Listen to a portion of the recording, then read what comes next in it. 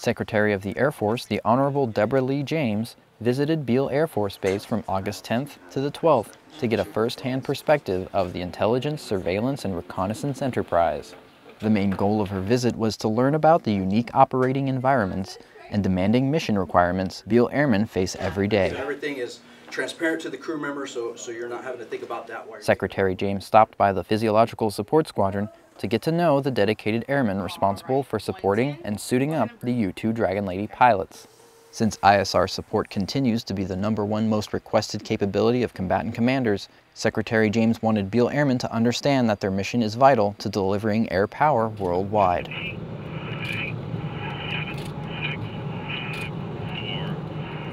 Before the end of her trip, an all-call was held that not only gave her a chance to share her priorities, but also let airmen have the opportunity to ask her questions. And that brings me back to why days like today are so very important to me. Because days like today, where I can get out and see what you do, help me go back to Washington and better tell the story and to better work problems as I see them.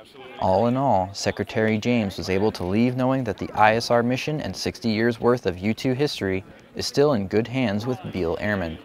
Reporting from Beale Air Force Base, California, I'm Airman First Class Benjamin Bugenig.